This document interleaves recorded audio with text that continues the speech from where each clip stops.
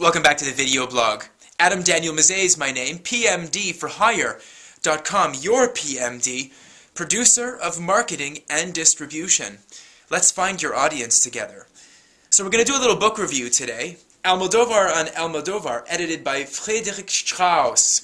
This is an independent film series. It's basically an interview series. There are several books, I think 15 or 20 in the roster, and I've read about 8 of them. For example, Kieślowski on Kieślowski, Cassavetes on Cassavetes, Scorsese on Scorsese, Altman on Altman, Cronenberg on Cronenberg. This one is the Spanish director, Pedro Almodóvar on Pedro Almodóvar, and basically Strauss just goes through Almodóvar's filmography and asks him a variety of questions about things that he saw, techniques, shooting techniques, acting styles, directing styles, themes and moods, all kinds of other stuff. And there were 3 interesting bits that I noticed over the course of the mornings on the bike when I'm reading this book that I thought that independent filmmakers would really like to put into play for their own films as they go about the arduous process of finding their audience, of basically branding themselves and trying to generate revenues for their films.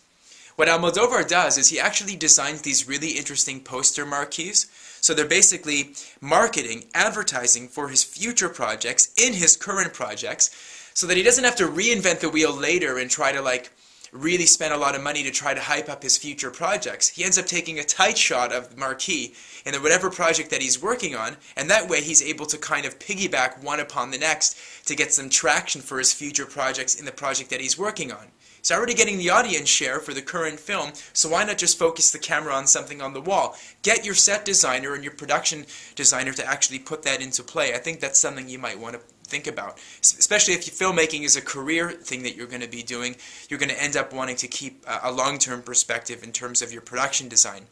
Another thing that I thought was really interesting was how Almodóvar takes actors in Spain, people that are known for certain things in Spain, and he ends up getting them to do different stuff. They go against type. They do genre stuff that they would never do. For example, he gets rock stars and pop stars in Spain to act in his movies, and they end up playing like these crazy, real introspective, pensive roles, whether it's a horror genre or something else that he puts in a play, and that really jars an audience and gets them really paying attention to the portrayal of the particular character, who in Spain they'd know from the media as being somebody wild or somebody that does a specific thing, but Almodóvar switches it. He does a 180-degree flip, and he gets people looking at these various talents in a different way. Think about casting people in your movies that are known for specific things in Hollywood, actors that are a bit older that you can get to come in for day rates or for nothing or for a song, or people that are accustomed to watching actors that do specific things. Get them in your movie acting in a totally different way.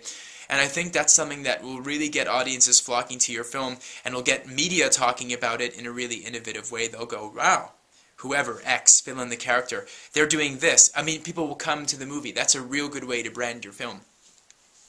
Another thing, the third thing, and the last thing that I'm talking about, a little tip you might want to design for your particular pictures is, think about something that you can brand about your film that audiences are going to want to come and watch no matter what film you do. For example, what Almodóvar does is he actually designs these kitschy television commercials. They feature in every one of his films.